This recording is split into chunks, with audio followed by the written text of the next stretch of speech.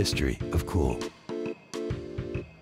Last summer, I was at the San Francisco Silent Film Festival, and at 10 o'clock in the morning on a Sunday, they showed Douglas Fairbanks in the Mark of Zorro in the Castro Theater. It was a 1,000-seater theater. It was half filled with children under the age of 10.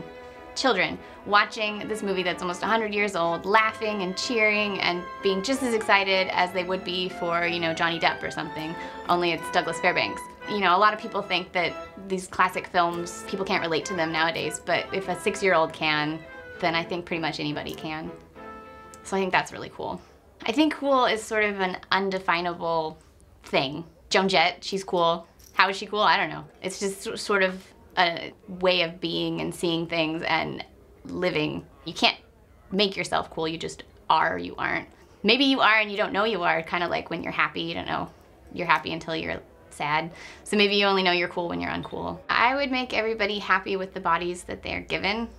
Get rid of all of this body shaming and people being afraid to be naked even by themselves. I think bodies are beautiful, and painters have known this since they were, cavemen painting bodies on walls, and they, those giant sculptures of the goddesses with the giant hips and things like that. And if people could go back to that and realize that the bodies we're given are great, that would be really cool. History of Cool, make some. Call for cool.